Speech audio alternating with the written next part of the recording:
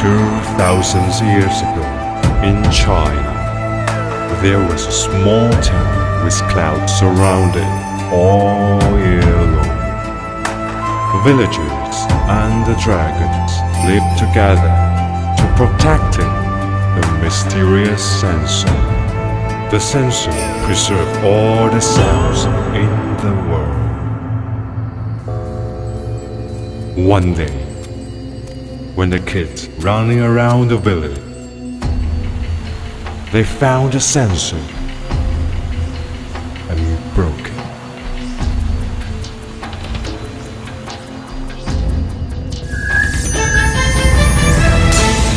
All the sounds in the sensor leaked out and got lost.